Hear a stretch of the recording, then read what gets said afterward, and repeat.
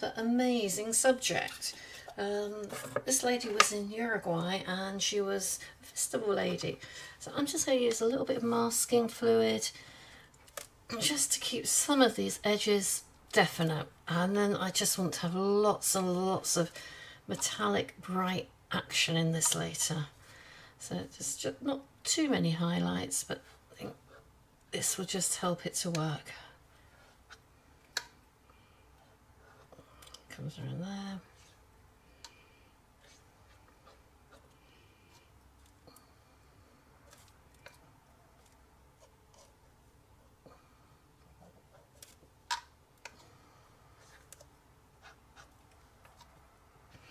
Shape of her as we come down here, and that's all translucent, flowing petticoats. It was just wonderful. I've done some feet, but I'm going to keep those loose because I can't actually see what they are there, and I'm doing some sort of squirrely bits with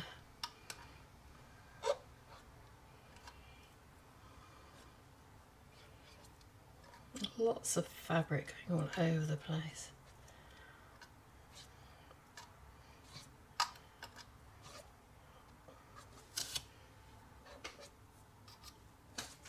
Well, that's enough. That gives us the pattern of her.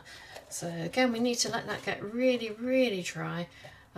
Just wondering if I should mask out her face.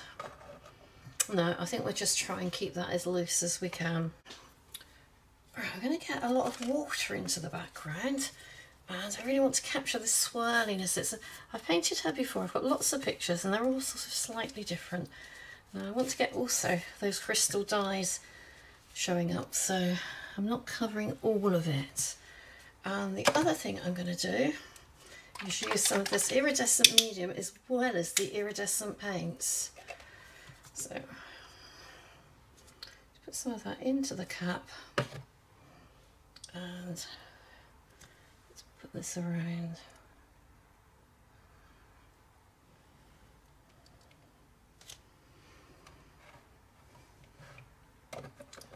And then I'm going to mix in some of the colours that I can see.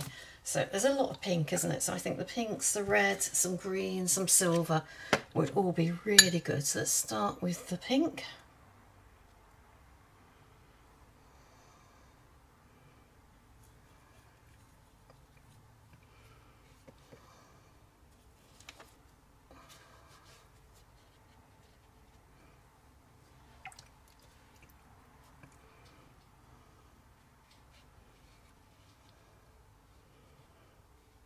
That's lovely and sparkly.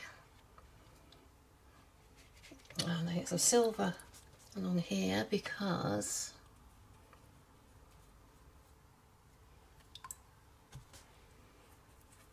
that's quite light.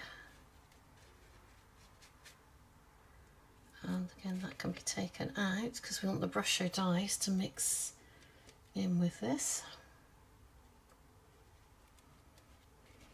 And you can never ever sort of guarantee what you're doing with this because it will come up different every time. I want some mauve. That gives me some shadow colour here. Go and take that out into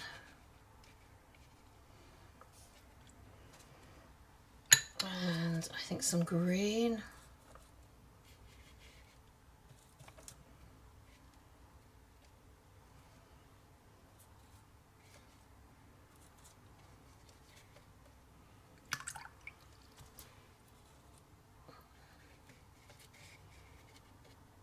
What colour Brushos shall we drip into that?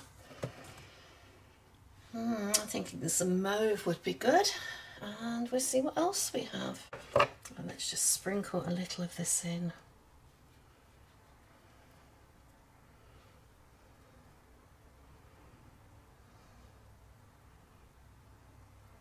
Onto the paper around the edges.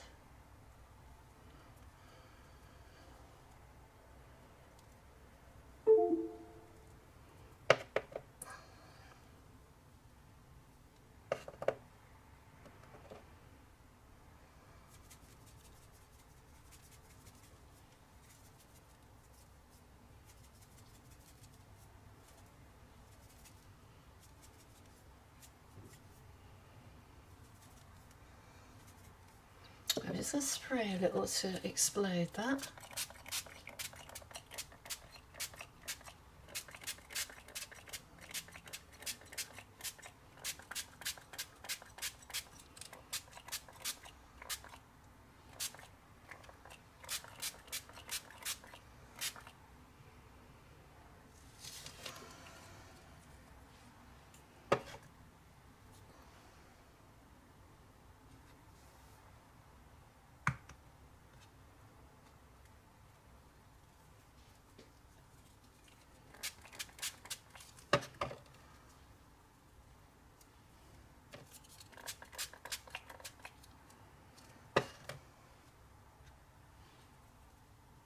Oh, I didn't want yellow, but we've got it. As we got it, sprinkle a bit there, make the most of it. Happy accidents. And actually I think that's enhanced it, so we're at a bit more. It makes it more Brazilian.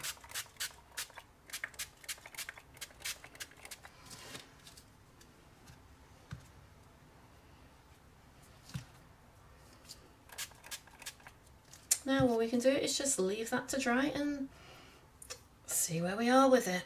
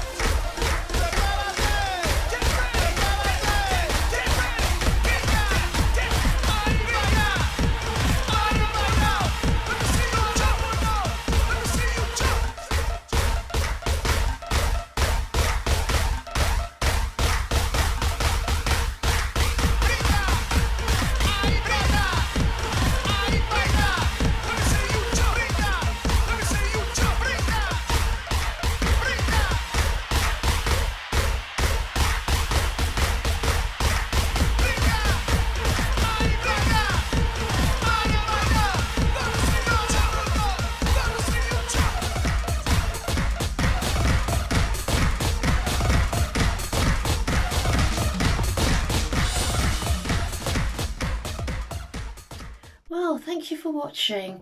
I hope you've enjoyed as much as I have experimenting with these lovely metallic paints and mixing them with Brusho. So again, thank you for watching and hope to see you soon.